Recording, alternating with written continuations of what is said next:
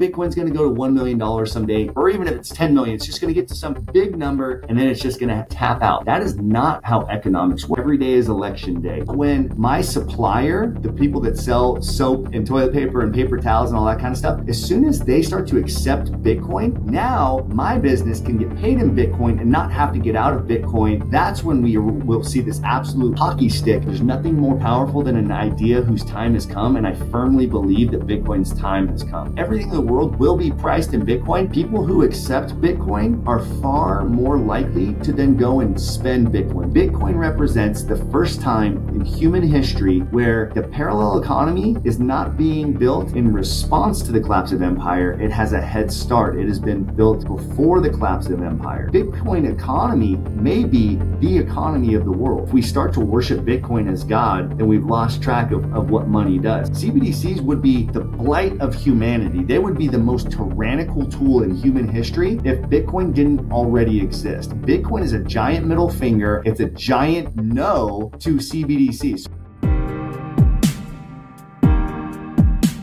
Hi, Brian. How are you doing? Everything fine on your end? Things are good over here. It's actually Labor Day here in the United States. And so it's, I'd scheduled a bunch of stuff. You and I had scheduled months out for this, and I just did that with my schedule. So my schedule's booked today, but it's nice because I'm in the office and nobody's here. So it's peace and quiet, and it's actually a good environment to work in. So we call it Labor Day, but it's actually a pretty good day to put in some labor. Interesting. I actually had 3 podcasts today. I just got to know about it now. Like I'm sorry for my American friends that unfortunately got a podcast on Labor Day. It's not a real holiday. It's like one of those ones where, you know, people get it off because it's a federal holiday, it's a national holiday. But I mean, it's good. I guess it's good for the employees and stuff every once in a while to get a day off and, you know, just go recharge the batteries. But you know, 3-day weekend didn't never hurt anybody, but to me, yeah, it's a good day to get stuff in. And I think it's the perfect start to talk about parallel economy and price controls, because like it's a government holiday, so kind of governments dictate when people are having holidays, which is a very interesting concept, especially in Austria. I think there's not one nation that has as many public holidays as Austria. I think there's not one nation that has more than that. I didn't do a research, but I think we have a lot. How does maybe before we get actually to price controls and parallel economies, do you see also like actually like the government trying to get when you have holidays also some sort of price control, not price control, but controlling the free market? Well, yeah, it is. I mean, it just clearly is. Like, why is that the position of the government to say when people can and cannot work? Now, that's generally viewed as positive, but stimulus checks during COVID were generally viewed as positive. You know, just because people generally like something doesn't mean that it's not centrally planned fiat government. Unfortunately, that's much more akin to socialism than it is to a free market. It just clearly is not free market basics when the government is telling you days that should be working and then days where you should not be working. For example, in my company, we are a big believer in taking time off and having time to rest and recover. We are closed in my wellness studios. We're closed every Sunday. We're not open on Sundays. Part of that comes out of a religious conviction of having a day of rest. But for my employees that aren't religious, it's just a much needed day off. And so we know, and my employees, if you work for me, you can count on the fact that you're not going to get calls, you're not going to get texts or emails or any of that kind of stuff on Sundays. Now, sometimes I will work on Sundays, and I make sure that if I'm sending my store managers emails or anything like that, I schedule it so that it doesn't go out and doesn't hit their inbox until Monday morning, because I don't want them to have to be dealing with stuff that I, as the entrepreneur, I have the burden of always being on the clock, always ready to take a call or something like that. But if you're an employee of a job, then I think that's one of the benefits of the free market is, as an employer, I can make my place of business more appealing by structuring our schedule, structuring our compensation. All of that's part of the free market. If I want to outdo my competitors, then it's not just my prices and it's not just the level of service we have, it's also the type of people we attract. And so if I can attract better people because I offer better incentives for working for me. That is the free market at work. That's how you incentivize competition amongst businesses. Now, when the government steps in and they say, this is the day you work, these are the days you don't work, it's not it's not the end of the world. And it's not where it sounds like we're splitting hairs here, but it just shows that government is creeping their way in. And then I think the more insidious part of it is that it instills in the minds of people who don't consider these things. It instills this idea that government is supposed to be the one that dictates those things. And so that's the problem, is that the average person thinks that, oh, well, let me look to the government's lead on when I should be working. Let me look to the government's lead on what is the minimum amount of money I should be making per hour. What is the government's take on how much paid time off I should get when I'm sick, right? All of those things. People act like if the government didn't do those things, that the free market wouldn't have an answer for those. Guess what? Paid time off, same thing. The government here in California says that we have to provide a certain amount of paid time off. It's actually pretty generous what the state of California does. It's not generous on their part because they're just using other people's money to do it. But as a business owner, we always try to exceed. Like if one of my employees just had a baby, she's a single mom, we gave her more time off with more pay than what the state of California offers. And we intentionally did that, even though that's a sacrifice of our business, because we want to outdo what the government does, because we want to attract better and brighter people to our business. And we also want to reverse engineer this idea that the government's the one that gives this to you. No, your company, the one who's got your back, because you come in, you work 40 hours a week, you get our back. We are going to get your back when you need it. That's how you attract really good people. The free market could do that. If my competitor down the street is offering really good paid time off incentives, well, if I want to attract better people and beat him, I need to offer better paid time off incentives. So the free market would actually be more generous to employees than the government. The government just sets a minimum threshold. And that creates, again, this idea that people look to the government for their next, what's my next step? What is the next thing I should do with work? If we look to the free market, we'd have a lot better solutions. It's so interesting. Do you have in America also supermarkets closed on Sundays? Supermarkets are not closed on Sundays. So the supermarkets are open. Yeah. The supermarkets actually, if you're a supermarket employee, you better be prepared to work, because that is one thing where those people, they're open early in the morning, they're open late at night, and they're open on holidays. I mean, they're open on Christmas, they're open on New Year's, they're open on whatever holidays. Supermarkets are kind of one of those exceptions. It's the same thing with COVID, though. You saw, even with COVID, supermarkets were open. I mean, you got to have food, I guess, is the government's take on it. So that is one of the exceptions. But if it's a bank, if you're a bank employee, I mean, you're getting off every random holiday that you could possibly imagine. And now, again, as a business owner, to me, that's frustrating, because it's Monday morning here in the United States, and this goes back to how awesome Bitcoin is. All the payments I got last week in Bitcoin, which we don't get a ton of payments in Bitcoin, but we do accept Bitcoin payments in my businesses. I got them within 4 seconds. So if I sold something on Thursday morning, we got that payment within 4 seconds, because we use Lightning. Anything in fiat where somebody swiped a credit card, I still have not gotten paid for that. Here we are Monday morning. I still haven't gotten paid for it. I'm going to get paid for it tomorrow morning, Tuesday morning, for things that I sold on Thursday. So we put out the time, the expense, the labor, the utilities to air conditioning our building, all those expenses accrued for us, but we still haven't gotten paid for all those things. And we won't get paid until at least tomorrow, because these bank holidays, again, the government says banks get to close. What does that mean for businesses? It means you're taking an extra 24 hours. Where's that money? That money is somewhere. Somebody's making interest on that money. It sure isn't me. It's not the person who spent that money with me. It's not the customer. It's not me, the merchant. These banks, they get to close down, limiting their expenses. And this is government ordained. The government said, hey, you get to close, so none of your employees have to work, and you get to hold on to this money for another 24 hours. Well, 24 hours holding on to this money doesn't sound like a lot. But when you're talking about $100 billion of money that's sloshing around, just a few basis points of interest for that day that you're going to earn it is a ton of money over a year period. It's an amazing business model for the banks. It is interesting also for me because I first only took payments in fiat because I was afraid of taxes and stuff like that for my podcast. Now, 2 out of my 3 podcast sponsors actually pay me in Bitcoin. And one we did actually yesterday. It was a Sunday. And we just set everything up. It was really quick. And we had it in like 10 minutes. And it was on a Sunday and it was amazing. And with fiat, we would have not gotten it because also different continents, like you need routing numbers and all that shit and a lot of fees. And it was such a pleasure doing that. Like it was such a nice experience. I love it. But I brought the Sunday supermarket question up because here in Austria, and I think that's a great example of government intervention.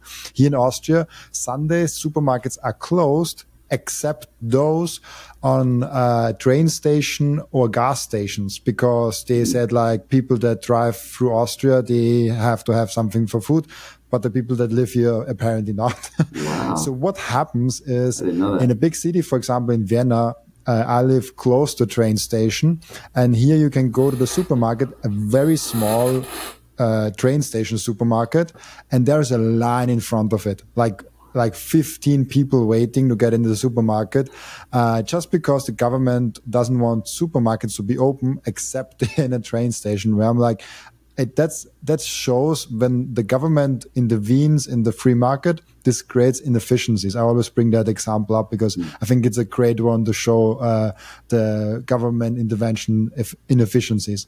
Yeah. Can I ask why do they say why things are closed Sunday? Yeah, it's a religious thing. Christian. Christian. As a Christian, I vehemently am opposed to the government mandating Sundays being closed. We're closed Sundays. I don't think the government should do that, especially for things like groceries. Like, holy cow! Wow. Yeah, it's so irrational because, for example, restaurants are open, of course. So, like, why is the restaurant waitress not getting off, but the supermarket, like, it's so irrational. And the train station supermarkets are the same brand, like the same company that have the normal supermarkets. So, like, it has absolutely, there's no reason. But sorry for bringing that up. I think it's a great example. That's fascinating. I'm genuinely intrigued by that. Wow.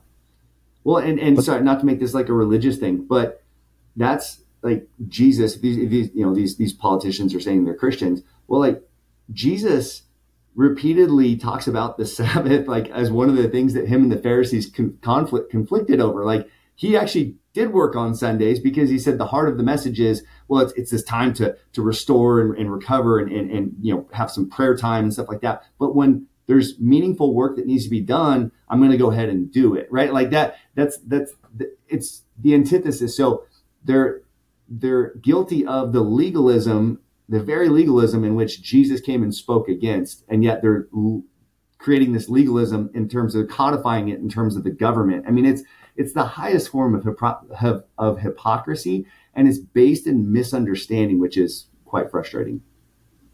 Yeah, it's frustrating sometimes as an entrepreneur in Austria. Yeah. But back to the topic of parallel economies, I think that's a great gateway. First of all, you wrote a book on that. So first question, what is your main takeaway from the book? What are you hoping that people get from it? The main point of the book, I'll give you the thesis of the book in a second, but the takeaway I hope is the last chapter. It ends on a really bright note, and it's really easy to get jaded as Bitcoiners to think, and jaded in a negative way, or like kind of become nihilistic of, because we're so aware of the way the fiat system works, and it feels like the government and the cartel and all these powers that be, they just have so much power, and they do, but power structures rise and fall all the time. And the last chapter of the book, it's actually not a very political chapter, not at all. The last chapter is called Every Day is Election Day. And what I mean by that is that everything you do is a vote for either the old system, or like, I guess, the existing system, or the new system. The comparison I make is election votes versus economic votes. And everything you do is economics. When you turn on Netflix, that's economics. And you say, oh, well, I already paid for that at the beginning of the month. So me watching this show versus that show, that's not economics. No, that is, you're telling Netflix where to put their dollars because this show people like to watch, people don't like to watch this show. Everything you do, you can't do something that's devoid of economics. You say, well, I'm not even going to eat a meal right now because I don't want to make an economic decision. I'm going to try and disprove Brian. No, you made an economic decision. There's now more money in your bank account. You're maybe more hungry, but you made an economic decision. The restaurant you were going to go to now is devoid that money that you were going to get. So everything we do is economic decisions. And so the reason why I say economic decisions are more important than elective decisions or electoral votes is because say there's an election with 100 million votes, and we're talking about a political election, and candidate A gets 51 million votes. And so he gets 51% of the votes. Candidate B got 49 million. He got a lot of votes. I mean, 49 million is a lot of people, but politics is a zero-sum game. So the day after the election, those 49 million votes have all the value of zero. They literally mean zero the very next day, because the guy that got 51% of the votes now gets 100% of the power. Now, that doesn't mean your vote doesn't count. I believe that we should vote. I do believe that we should, but it just shows your vote has limited power. Now, let's imagine that there's a company that last year they did $100 million in sales. This year, because they did something that people don't like and people start to boycott that company, now that company only does $51 million in sales. They get 51% of the sales that they got last year, but the $49 million of votes that they didn't get this year, every single one of those 49 million hurts them. It hurts their bottom line. It's not a zero-sum game. You've stripped 49% of their power away, whereas the political official gets 100% of the power no matter what you did. So it doesn't mean that we're going to take back the majority right away by making good decisions, but you're stripping away the power of the existing structure in a different way than you can with politics. And so as Bitcoiners, we inherently understand this to some degree, right? Because instead of putting $100 in fiat or saving $100 in fiat, we put $100 in our cold storage in Bitcoin. You've just made 100 votes. You've taken 100 votes. And actually, every economic vote we have against the old system has the power of 2, because not only are we taking 1 vote away from the existing system, we're adding 1 vote to the new system. So it's -1 on the existing system ledger and +1 on the new system ledger. And so we don't need to change everything overnight. Incremental change, changing a few things per day. If you go through and you audit your day, you'll find that you make hundreds, literally hundreds of decisions every single day.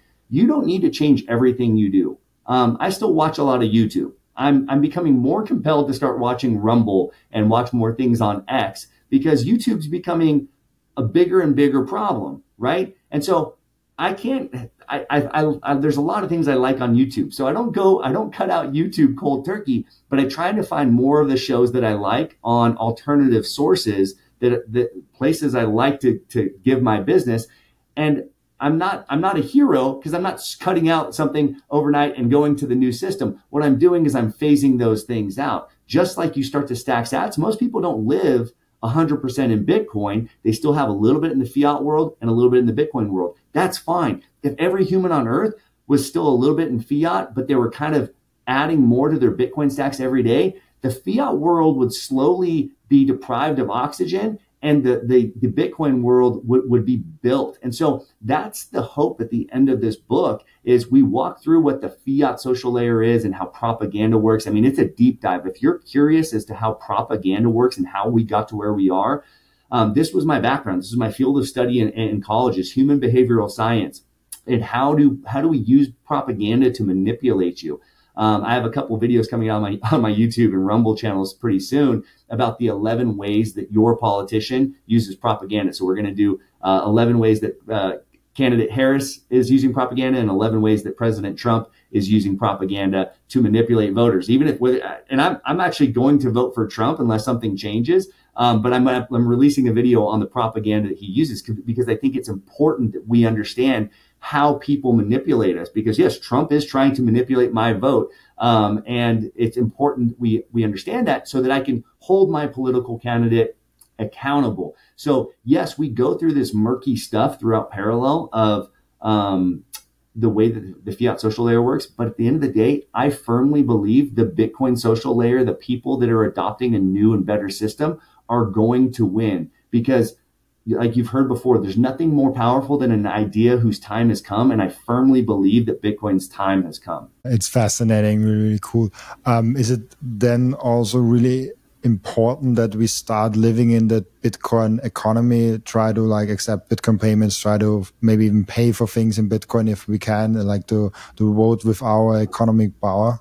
Yeah, I think so. And I think that's very difficult. I have a whole section on hodl versus spend because that's contentious. I've lost more followers on Twitter over saying, "Hey, you should spend your Bitcoin," because Bitcoiners don't like that. They said, "Oh, that's a sell order every time that you're doing that," and which sometimes I guess you spend it at a business and the business might sell it. So I understand that argument. But we go through this. We go through the nuance of it. What I would say is if you don't want to spend your Bitcoin, that's fine. All you need to do to plug into the parallel economy is start accepting Bitcoin. Don't spend it, just accept it. So if you're a barber, put in your Twitter profile that you're the Bitcoin barber, or sign up for Orange Pill app, because Orange Pill app helps you find, shameless plug right here, Orange Pill app helps you find local Bitcoiners. And so the reason why I say barber is because I just found my barber on Orange Pill app. I travel 30 miles. I go way further for my barber than I would because he accepts Bitcoin. I pass literally probably dozens of barbers to go to my barber, maybe even 100 barbers because it's so far away. And in Southern California, traveling 30 miles, it takes me 90 minutes to get to my barber. I go to him specifically because he accepts Bitcoin. So my barber is doing better business now than ever because he gets all of his fiat customers from those around him. But because of Orange Pill app, he's made all these other social connections of people in Southern California that he would have never gotten because nobody's going to travel 20 or 30 miles just to pay money to a fiat barber. Because at the end of the day, my barber gives good haircut. There's other barbers that I've gotten very close to me. They also give good haircuts. I want to participate in the parallel economy. And so he doesn't do a lot of spending of Bitcoin. But what he does do is he accepts Bitcoin and he gives a place for people like me to spend our Bitcoin. Same thing through the Bitcoin plumber. If you're a graphic designer, whatever you do, put it in your Orange Pill app profile, put it in your Twitter profile, put it in your Nostr profile, do that. And guess what? All of a sudden you'll be having sats trickle in for the work that you're providing. And what I've found is people who accept Bitcoin are far more likely to then go and spend Bitcoin. There's this weird psychological phenomenon that comes with, oh, I bought these and so this is my savings, versus I earned these from the parallel economy. And you see that's why we call it a circular economy. You see the reality of this circular economy. Oh, it came in, so I don't have to worry that I'm never going to get these sats back, right? If I spend these back into the economy, it actually gives me more connections to more people who spend sats. So what I found is, when I started spending sats, I started earning more sats, right? Isn't that the whole premise of a business in fiat, in the fiat world? I invest money in my business. Why would I invest $10,000 to start a business? Because I have the inherent belief that that's going to be capital well used and I will earn more than $10,000 by starting this business. Nobody starts a business to just have that money go away. But when you spend sats in the economy, it's like investing in a business. I spend 1,000 sats in the economy, but that gives me more social connections and more economic connections until now there's more people that want to buy my stuff. So I spend 1,000 sats, but for whatever reason, I earn 3,000 sats because I provide more value than I'm taking in. And that's the basis of any good economic actor in an economy. So if you want more sats, spend more sats. But if you don't want to spend sats on day one, just start telling people you'll accept sats. Yeah, and I think if you're actually a person that lives on 100% Bitcoin, that plays out. Like I think 2 or 3 days ago, we went through the calculations of like having a little bit of a fiat stack versus having everything in Bitcoin and spending those Bitcoin with apps that sell the Bitcoin and then spend it. And it actually kind of works out even with the capital gains tax because you only make capital gains tax on things that rise. And we made these calculations and it actually can work. And there are also a lot of different other methods how you can do it. I personally choose not to do it. Like I have my Bitcoin stack and I have a almost 0% fiat stack, but so just enough that I can pay my bills. I choose to do it like that, so I don't have to do a lot with my tax confirms. But it works. You can live on Bitcoin right now and be 100% in there, and that would be the best case scenario, I guess, for what you are saying, the parallel Bitcoin economy, because then you really vote with all your economic power for Bitcoin. Even those places where you spend with fiat, because you cannot spend the Bitcoin, you have a Bitcoin transaction with that. So like that's a little bit better than only having a fiat transaction, which is really, really cool. Yeah.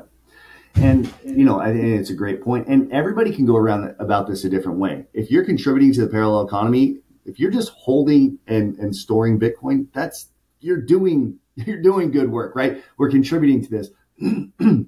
Those who are, like you said, you accept it for your show and things like that, those that are interacting with it on an economic level are creating the wheels of that industry a little bit better. There will be a point where if enough businesses start to accept or not even accept Bitcoin, hold Bitcoin on their balance sheet. I think this is what Michael Seyr is trying to do. I think by him telling everybody how to keep a Bitcoin treasury, it then is step one for a lot of these bigger businesses to say, okay, at some point we could accept Bitcoin because we now hold it as a treasury asset. And so we can just keep profits in Bitcoin. Think about the impacts of this. People don't want to spend their Bitcoin in the parallel economy right now because they're worried that businesses are going to sell. Like if you spend it with me, I've got to sell it into fiat because my business needs supplies. And so to buy paper towels and toilet paper and soap and all that kind of stuff for my business, I'm going to need to sell my Bitcoin, which is going to, put a suppression on the price. And then I'm going to get into fiat. So it's not really helping anything. Well, think about when my supplier, the people that sell soap and toilet paper and paper towels and all that kind of stuff, as soon as they start to accept Bitcoin, now my business can get paid in Bitcoin and not have to get out of Bitcoin in order to buy my supplies. That's when we'll see this absolute hockey stick of Bitcoin parallel economy adoption, because now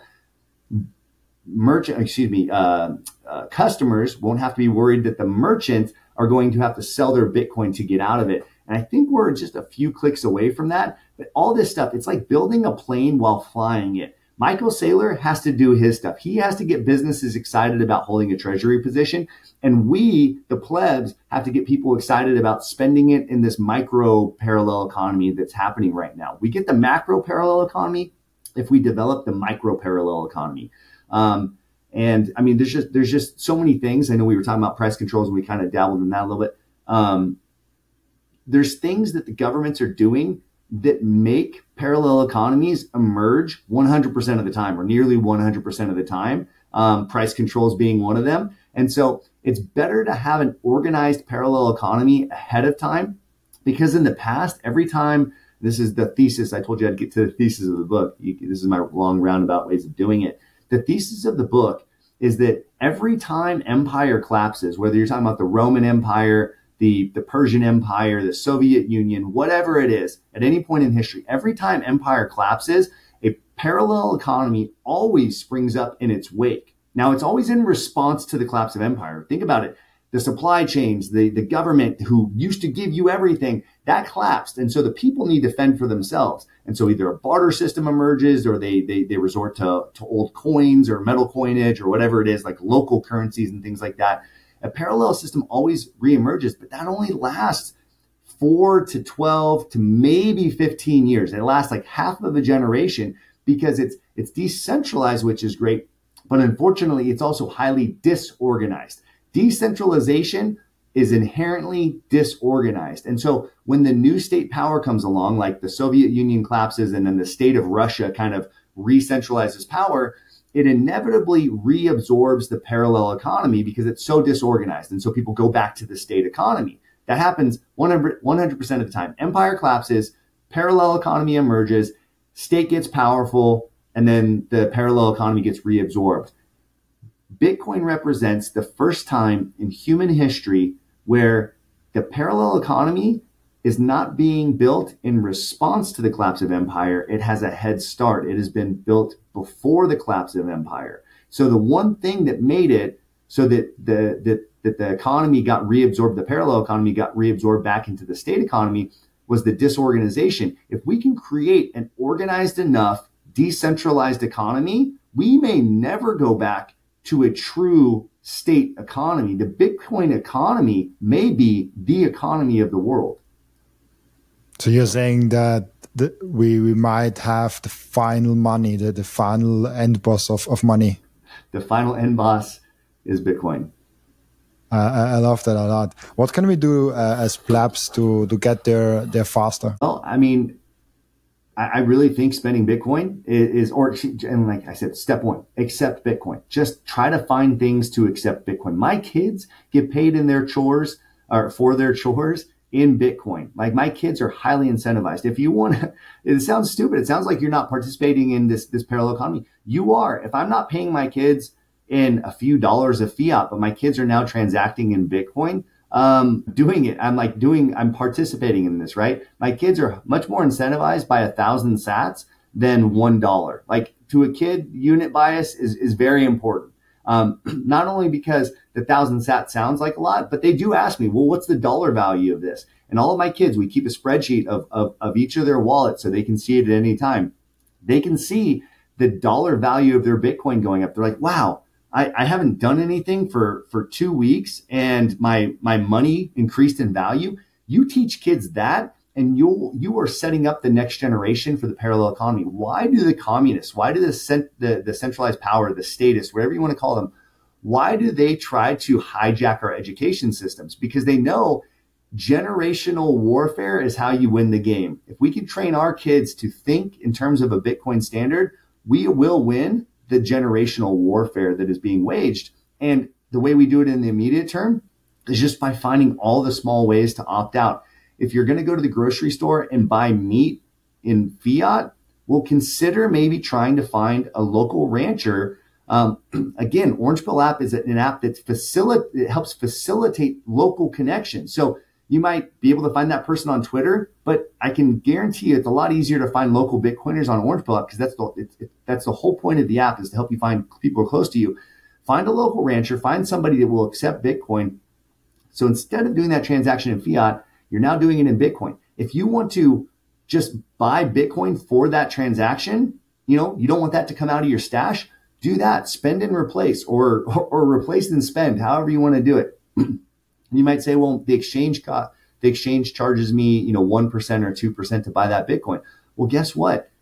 When you swipe your credit card, do you know how much the bank's charging you? They're charging you a 3% merchant fee. Now, you think that the business is paying that because you don't see it on your credit card. Where do you think businesses charge the fees, the taxes, the fees, all the expense that they have? They charge it to you in the price of the meat or the unit. So you will actually save money by spending 2% to buy Bitcoin and then to send that transaction, even if you pay 1,000 sats for the transaction fee or whatever, even if you're not using Lightning, if you're paying a few thousand sats for that transaction fee, you're probably going to save money by transacting in Bitcoin if you consider the true cost of what your merchant fees are paying for credit card processing and things like that. So people say at the end of the day, well, you know what, you're kind of splitting hairs here. Yeah, I am splitting hairs because you want to talk about the nuance.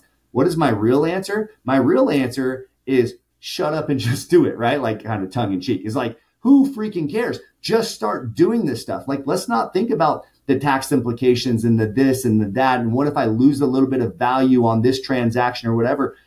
Yeah, I get all those things. And if you want a long, exhaustive kind of nuanced discussion, then read Parallel because that's what we go through. But my podcast answer for this is, if we want to build a better future, let's just go out and build a better future. It's like, again, being an entrepreneur and saying, I want a really successful business, but man, that's going to be a lot of work and it's going to be really expensive to do that. And I'm not sure if the outcome is going to be what I want. Well, then you're not cut out to start a business. Like to start a business or a podcast or any kind of entity, you need to have vision of what the end goal is. And you need to be willing to sacrifice in order to get there. So if that's not your cup of tea, then stack sats and chill. That is awesome. That still helps Bitcoin's price and perhaps adoption and all those things. So God bless you. But if you really care about the parallel economy, then just start doing it. Just start participating in it. It's like, people say, oh, I come I come from a family of meager means, and so I'm never going to be successful. Shut up. Like, who cares? Like, because of the situation, that doesn't dictate the outcome. Like, you should be motivated that there's obstacles in your way. If there's obstacles in your way, the story that you get to tell your grandkids is 10 times better. Because if a generation from now we're telling everybody about, oh, I was there when the parallel economy was born of Bitcoin, and it's like, oh, were there roadblocks, Grandpa? It's like, nah, the government just gave us a free pass. They said there was no tax on the transactions, and actually you got a lollipop every time you spent Bitcoin. They'd be like, okay, well, Grandpa, that's not cool. But if you said, you know what, there was a parallel system, and it was kind of like this kind of murky thing, and it was expensive, and it was hard to find people where to spend my Bitcoin. And you know what? I thought I was going to get in trouble, and I didn't know what the government was going to say. Those are the stories that you tell your grandkids. So if you want to be a freaking legend, then start building this thing with us, right? Like, we're here for this.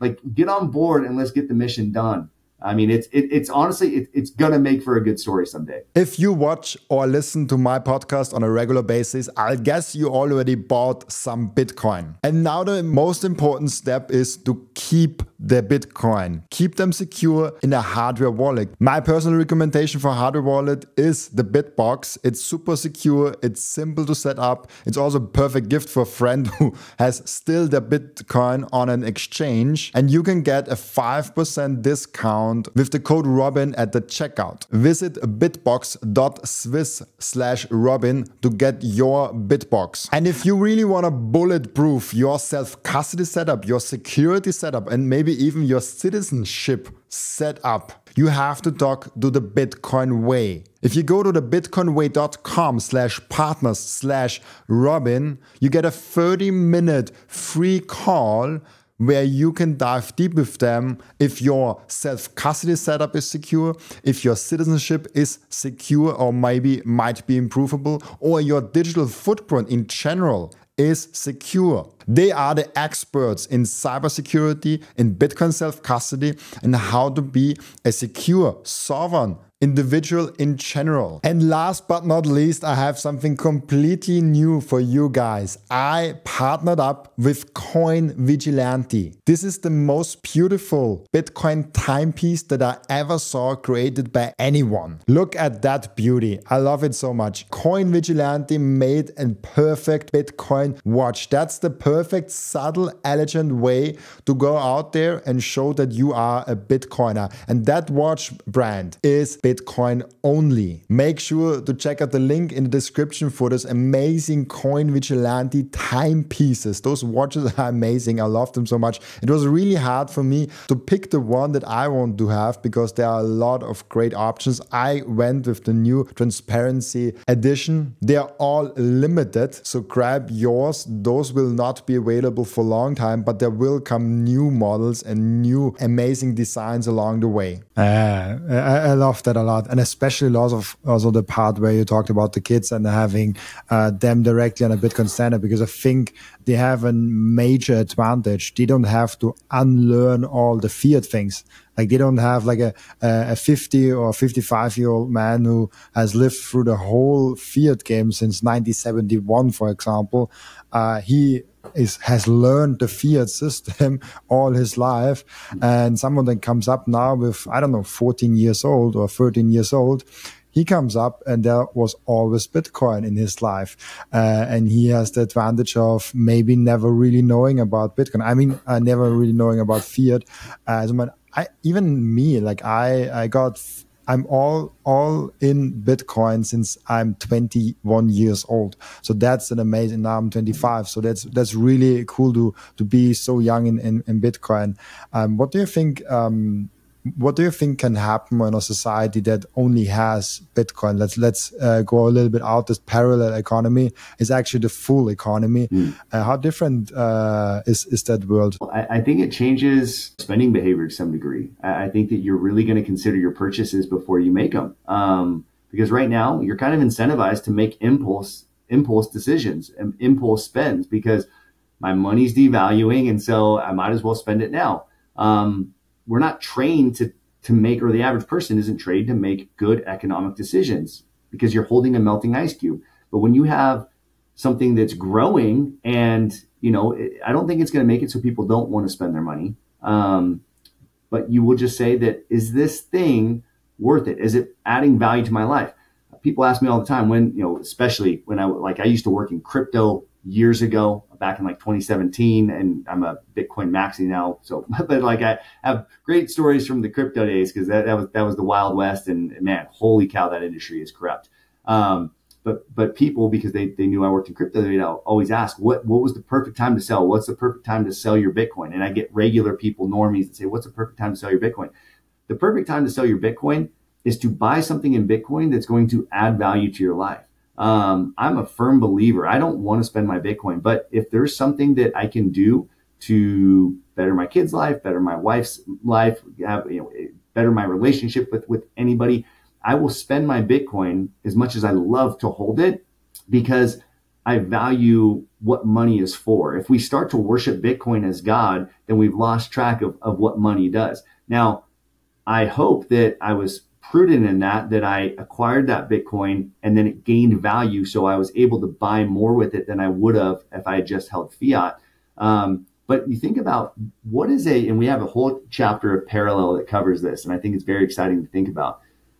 What does an economy look like when you have a fixed supply of money? What happens to the value? Because I think what people think is going to happen is Bitcoin's going to go to $1 million someday, and then it's going to stabilize, and it's never going to increase in value, because that's just $1 million is such a crazy number. Or even if it's 10 million, it's just going to get to some big number, and then it's going to tap out. That is not how economics works. If you have 21 million units of currency, or 2.1 quadrillion, or whatever the amount of sats is, what is it, 210 quadrillion or 2.1 quadrillion? I can't remember. 2.1. 2.1, yeah, sorry. There you go. You have 2.1 quadrillion sats in the world. People think that okay, that's enough for the entire world. Well, once all of those sats are being held, if you have a fixed money supply and you have increasing productivity in your economy, that means the value of each certificate on that economy, which is your monetary unit, every unit of currency you have increases in value. It's like holding a stock in a company. What happens when you have one share of a company and that company is now more productive? They have more profit. They're doing more business. That one stock you have increases in value. That's how claims on an economy work. That's what money's supposed to be. It's supposed to be a claim on that economy and the productivity. And so what's going to happen in this next 10 years? Do we think productivity is going to go down or up? Well, I think AI is going to make productivity absolutely explode. I think you and I are going to have 3 AI models working for us at any given time to do all of our emails and to do all of our, tedious tasks and stuff. So it's going to free me and you up to do all sorts of other big picture things to expand our productivity. So I'm going to become 40 times more efficient. My employees are going to become 40 times more efficient. You're going to become 40 times more efficient. And so we're going to have an explosion of productivity in our economies and a fixed money supply. I think the value of Bitcoin is going to things that you would have never expected. I mean, you're talking about $1 billion per unit of Bitcoin, per whole Bitcoin in an economy that's growing, because again, 21 million, everything in the world divided by 21 million is this astronomical number. You think of, like, drive through a city, look at every building. You're talking about a $400 million building, a $500 million building, a $40 million building on the corner. That's just like a little building on the corner, $40 million. When everything in the world is priced in Bitcoin, the Bitcoin, like, I don't want to call it a bubble, but that container, that thing that's trying to hold all the air in, we'll call it a balloon for this example. That balloon that's trying to trap all that economic value in it, as those things inside the balloon increase, that balloon has to get bigger. Bitcoin is going to be absolutely massive.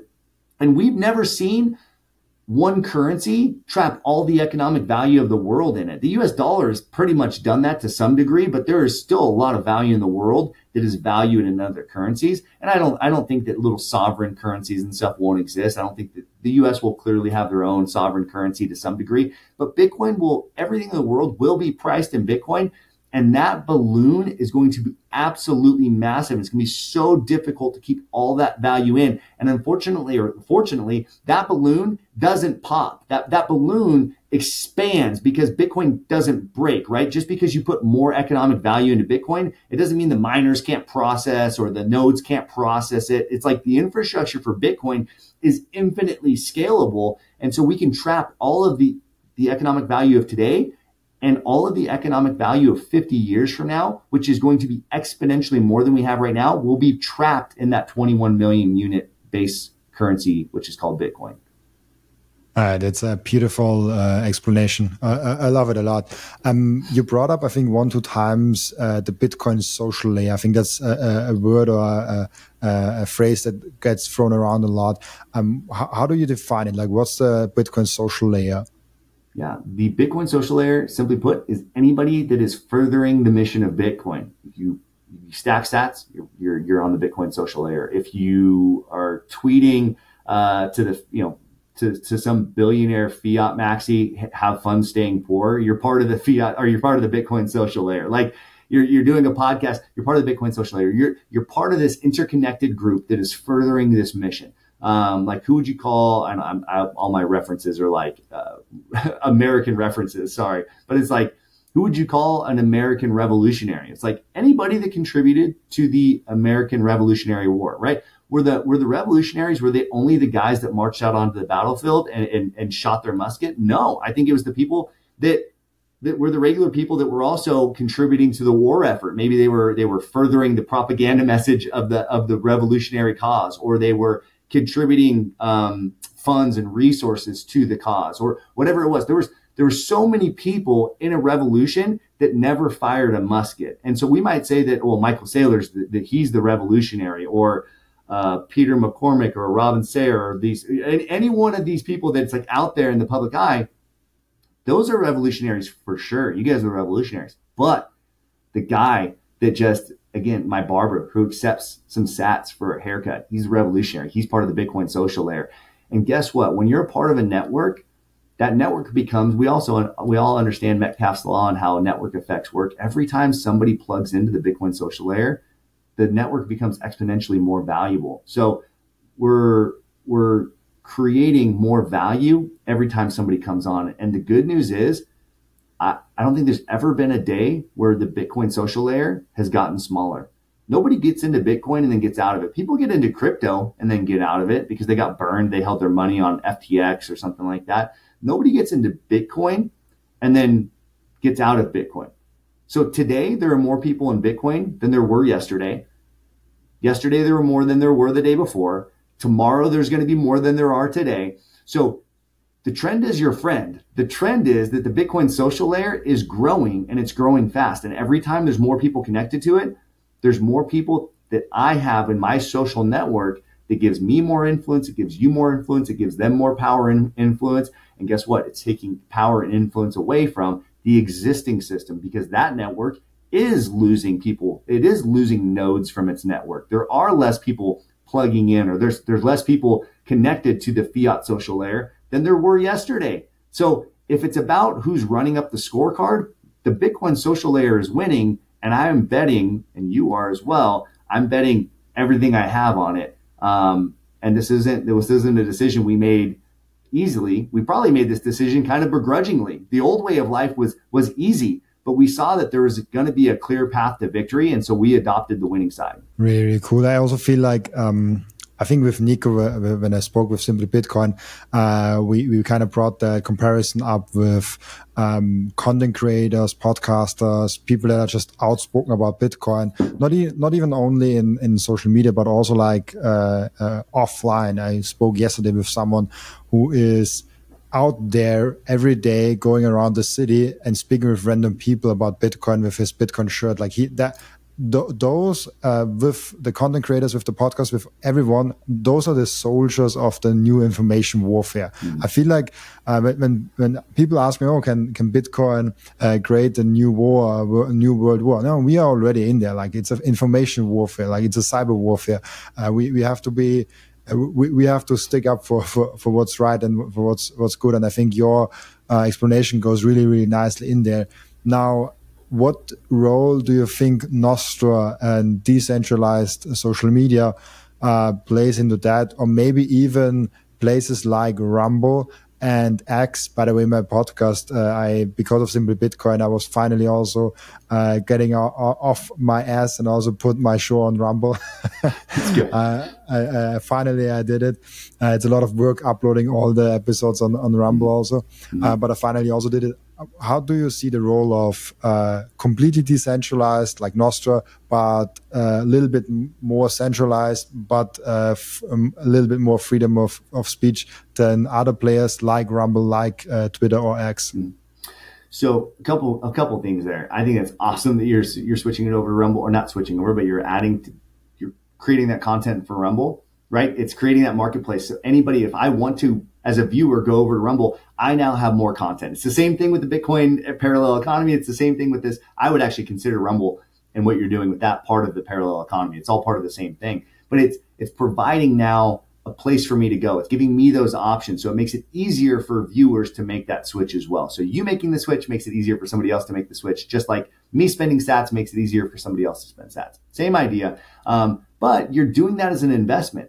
You're not going to get a return on your investment for putting those videos over there. There's just not enough viewers for that to be your sole income. Like, you couldn't switch over to Rumble entirely. You're doing it as an investment. You're doing it knowing you're not going to get a return on investment now, but 3 years from now, what all the time that you took to put your videos over on Rumble, that could be the greatest move you've ever made as a podcaster, because again, you saw ahead of the curve. You put the time in when it didn't make sense. It's not going to give you any financial gain right now. It's a long-term bet you're making on that. I think that's the right bet. I believe that firmly. The second part of your question, or the main part of your question, can you repeat that for me? It was about Nostr, right? Yes, decentralized and versus centralized. Nostr, absolutely critical for what we're doing. We need to have decentralized communication platforms. That's a massive piece of this.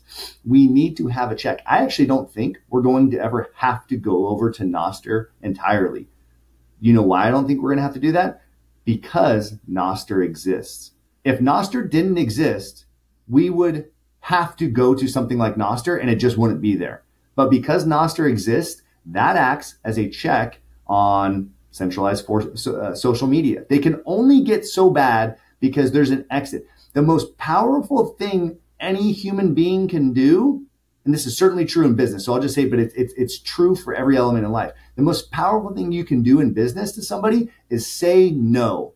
When you say no, you have all of the power. And so when you tell Facebook, no, I don't need you because I can go to Nostr. Twitter, Elon, I like you right now, but hey, you want to get crazy? Guess what? No, I will not use Twitter anymore. I will not use X. I'm going to go to Nostr. But Elon's smart. He knows that Nostr exists. Again, I think he probably shares the mission to some degree. It's kind of, Elon, I feel like, is like the enemy of my enemy is my friend. I don't trust Elon, but I don't think there's an evil cabal out there. I think there's 100 evil cabals and they're all fighting each other. And so I think that Elon is definitely doing war, and some of those things align with us right now. But again, Elon could switch, or somebody else could come in and buy Twitter and take that over. And all of a sudden that platform is a problem as well. We would desperately be wanting Nostr. And if we're not building Nostr, then that would be a huge problem. If we're not putting content out there or whatever, like, I think that's very critical. It's just like the CBDCs. I think when CBDCs come around, CBDCs will not be nearly as bad as they would have been had Bitcoin not existed. CBDCs would be the blight of humanity. They would be the most tyrannical tool in human history if Bitcoin didn't already exist. Bitcoin is a giant middle finger. It's a giant no to CBDCs. So CBDCs will come out. They're not going to be great. They're going to be worse than what we have right now, but they're not going to be as bad as they would have been, because Bitcoiners and everybody in the world, even people that aren't on Bitcoin, are aware of Bitcoin. We have this no ready to go if you get too crazy. And so the presence of Nostr is like a preemptive attack on censorship. But if the establishment, if the people that are, Facebook and those people, if they don't see that becoming a more thriving, robust network, then they're actually going to stop caring that it exists. They're going to start to get worse. They're going to encroach on our freedoms even more because they said, well, people actually don't want to use Nostr. So we can actually just stick it back to these people because ultimately they're going to use our platforms. So it is important that we go over and that we use those things and build out those things. So in the same way I'm making a case for spending your sats, we need to start dabbling in those types of things. My worry with Nostr is that it doesn't have the economic incentives of Bitcoin, where like to run a node or to a relay for Nostr, you're not getting like mining rewards or anything like that. It's kind of more similar to node operators for Bitcoin. You run a node because, well, actually with Bitcoin, there is that because then you can validate your own transactions and all that kind of stuff. So there is kind of an economic incentive to running even a Bitcoin node, or certainly to be a miner, there's an economic incentive. So I hope that some economic incentives kind of get built into Nostr so that it's not all mission-driven people. Now that's the great thing, is that there's enough people that care about their privacy and their free speech that they will contribute to this network. So perhaps voluntary interaction with the network is going to be enough. But I do think that that's why we need a balance of central entities like Rumble, or we need central entities like Orange Pill app, where like it's terrible to say, oh, we're a central entity. No, we're a company that has the same mission as something like Nostr. We're trying to connect Bitcoiners. We're Nostr's for your online connections, Orange Pill app's for your offline connections. Do we think that Orange Pill app's the solution for everything in the Bitcoin social layer? No, it's literally just this one piece to meet other Bitcoiners in real life. I think that's very, very important. We also have a really good spam filter and a filter to filter out bots. I think that's going to be one of the biggest problems we have in the future going forward. Our AI bots, it's going to be very convincing. Somebody's going to be talking on the other end of a text message or even a video call like this, and you might not be able to tell if it's a real person or not. Proving somebody's a human is going to be incredibly valuable in the next few years. And so Orange Pill app is probably one of the only apps in the world that's going to help you do that. You're going to know who's a human. So Orange Pill app, by being able to verify, hey, I shook hands with this person, or hey, I shook hands with Nico from Simply Bitcoin, and then he shook hands. He met Robin at a conference somewhere. I now know Robin is real because I have social connection, social proof to know that Robin is real. That also validates Robin on Nostr. I know he's a real person. I know he's not just a CIA bot somewhere that was created to, be controlled opposition or something like that, right? It also validates and it verifies and it helps reinforce the Nostr network because Orange Pill app has helped validate that person in real life. So these things have this synergy, and that's how any revolution works. You need to have synergy amongst different technologies, and that's one of the three necessary components for a paradigm shift. This is one of the things I cover in parallel. Is in order for a paradigm to shift, meaning the way the world operates, in order for it to shift, you need to have three things. And if you don't have those three things, you won't have a paradigm shift. There's been all sorts of movements that tried to change history and they didn't. It's because they didn't have these three things. They didn't have a will for change. Okay, there's a problem and people wanted to change. Well, that's all the time. People always want change. So how come the world's not always changing? Well, it's because there has to be a social layer that connects those people, right? Because who cares if 1 million people want change, but those 1 million people don't know each other? Okay, the social layer is the glue that holds all that will for change together. But the third thing is technology. The people want change. There's a social layer, but they need a technology so that they can play on an even playing field with the big boys, right? The powers that be have incredible power. Well, now technology evens the playing field. Nostr, Orange Pill app, Bitcoin, those things are Rumble. Those things are absolutely necessary for a paradigm shift. We have to have all three of those components. The good news is that the table's set, the steak is ready. You got your Rugers, like you're ready to go. We have everything in place. It's just now we need to act. That's a beautiful description. It's also it reminded me when you said it's important that we have Nostr in place also for places like X and Rumble. Do you think that Bitcoin then could even benefit the US dollar because they all of a sudden see there's a event that can actually really get way more powerful, or we have to be a little bit more careful with spending money and a little bit more careful with printing money? Do you think that's a possibility, or is the system already on a trajectory with the fiat system where they have to print so they can keep it 1 year or 2 years more alive? Yeah, I mean, there's just no chance that the fiat system survives. It's literally a downward spiral that nothing can plug that hole. There's a very interesting caveat to that, and if Trump, if he has Robert F. Kennedy in his cabinet, who actually does seem to understand Bitcoin a little bit, Trump seems to very much be appealing to the Bitcoin base, but not know much about Bitcoin. But if they do adopt a treasury position of Bitcoin, not even backing the US dollar, I don't think they're ever going to say, oh, Bitcoin's backing the US dollar. But there is a cheat code here that can happen one time in history, and humanity can shoot it shot this one time, or it never will. It can be the only time in history that a fiat currency gets a little bit of life to it beyond what it should have. Because you can infinitely print dollars and Bitcoin is scarce, and when you have a big pool of economic value versus Bitcoin a relatively small pool of economic value, $1 out of the big pool doesn't change the big pool, but $1 into the small pool has a much bigger effect. And so you could drain funds, print money out of the big pool of fiat, and every $1 billion that comes out of that pool isn't going to affect the value of the dollar. Inflation is not going to go up very much because of that $1 billion coming out, but every $1 billion going into Bitcoin is going to make the value of Bitcoin go up at a faster pace than you devalue your currency. So the US government theoretically could use this cheat code to buy so much Bitcoin. They could buy enough Bitcoin. They could buy $50 trillion worth of Bitcoin, legitimately buy $50 trillion worth of Bitcoin, and then pay off the US debt. And so that downward spiral of having to borrow more money in order to pay off the existing debt, it's like somebody that has a credit card balance that's maxed out, and then they get another credit card to pay that initial credit card. They don't have enough money in their account. That's what's happening. We just keep borrowing more. We keep getting more credit cards to pay our existing debt.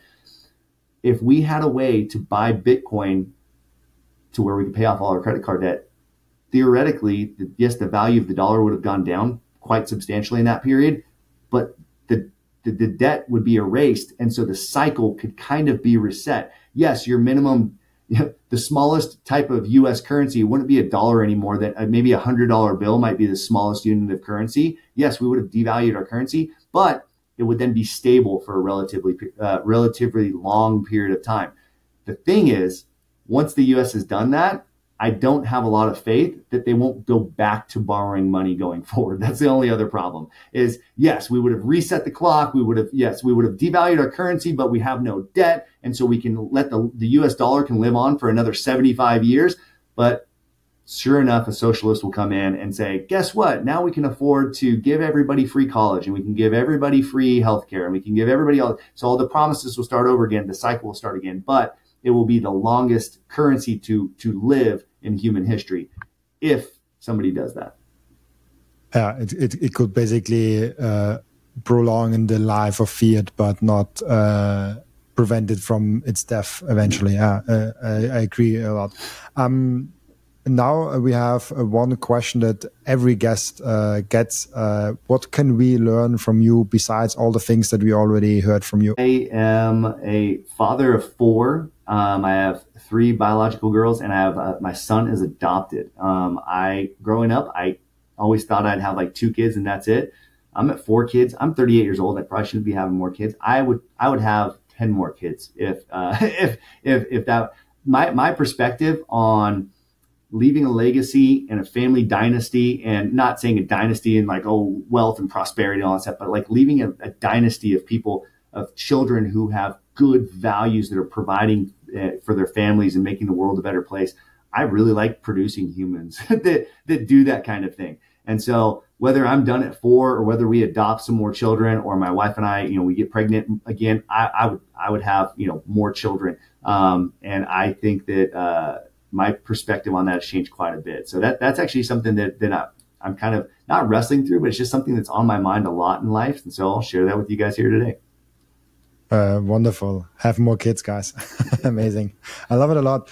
Perfect. Then we come to the end routine of the podcast where the previous guest is asking a question for the next guest without knowing who the next guest actually is. We have the question from a previous guest. It is a really cool one. What was your worst fiat experience? First fiat experience was probably what? Oh, no. Worst, sorry. My worst fiat experience. Yeah. Yeah. I don't know if I said best. Sorry. My worst fiat experience, I think, led to, it would eventually lead to me becoming a Bitcoiner, but it was years before. When my wife and I, when we graduated from college, we had saved up. We knew we were going to get married because we were college sweethearts. We both worked full time. We saved a ton of money. We saved enough money to put a down payment on a house. But I graduated from college in 2008. So that was the great financial crisis. And I walked into the bank with my wife, like, hey, we have this big down payment for 22 years old. I thought this was this huge amount of money. And of course, the bank's going to give me a loan for a house. This is like the American dream come true. The banker laughed us out of the bank. Because this is, again, the financial crisis and you're 22 years old. You don't have any credit history. He literally laughed at my credit history. He goes, you have 2 years of credit history. You think we're going to loan you a house? Wait, you only made this much money. He laughed me out of the bank. So I remember thinking, I graduated from college early. I worked full time. My wife worked full time. She graduated from college early. Man, we are hard workers. I went in thinking we've done the work to buy a home, and yet this guy's standing between me and this house and is laughing at my work. I just remember thinking that was so disrespectful. And I remember at that point being like, screw the banks. Like I don't need them and I don't want them. That's a beautiful story. Really cool. Thank you so much. Before I let you go, where can people find you and ask you questions? Orange Pill app's a great place to reach out to me. I'm somewhat responsive on X as well. So I go back and forth between calling it Twitter and X. We do lots of Sats giveaways on X. So please keep an eye out. It's at Brian Dement. I also started a YouTube and Rumble channel as well. I'm putting it out on Rumble as well. But it's pretty much all shorts. So it's all Orange Pill shorts. Like how do you questions for your no-coiner friends, like, is Bitcoin like Tulip Mania? Or if Bitcoin is infinitely divisible, then is that a problem for Bitcoin scarcity, right? Like those types of questions that you get from your no-coiner friends, they're 60 seconds or less. A lot of them are 30 seconds and they're quick answers. Like you can tell, I don't say anything in 60 seconds or less. Everything I do is this like rambling on answer. The shorts and the editing process allows me to be quick and to the point, and I can assure you will orange pill some people with these shorts. So go check those out. It's just my YouTube channel. Just look up Brian Dement on YouTube or Rumble. Brian, so much. Thank you so much for being on. Also, thank you so much for everyone watching and listening for being on. As always, I'll be back tomorrow with another episode. Bye-bye.